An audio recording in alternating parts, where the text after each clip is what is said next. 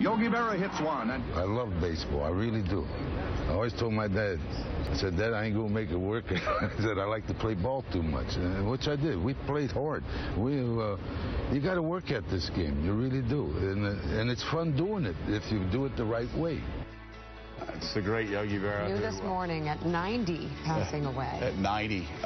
Willie Geist, a storied baseball career, 14 of his 18 seasons in the World Series.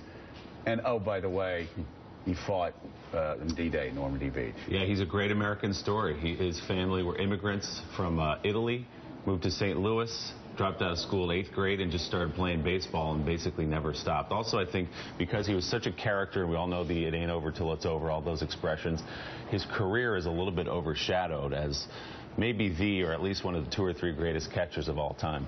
Yeah. Yeah. And a wonderful man, by the way. Yeah. Just a wonderful man. Yogi Berra, Tim Russert, and I were on the field. That clip from the All-Star Game in Philadelphia, and Tim asked Yogi Berra about his career, traveling by train, his teammates all those years in the major leagues, and he had a roommate. He said, my favorite roommate was Whitey Ford, who was a pitcher who was standing next to Yogi right Hall then of Fame pitcher, on the field, Hall of Fame pitcher.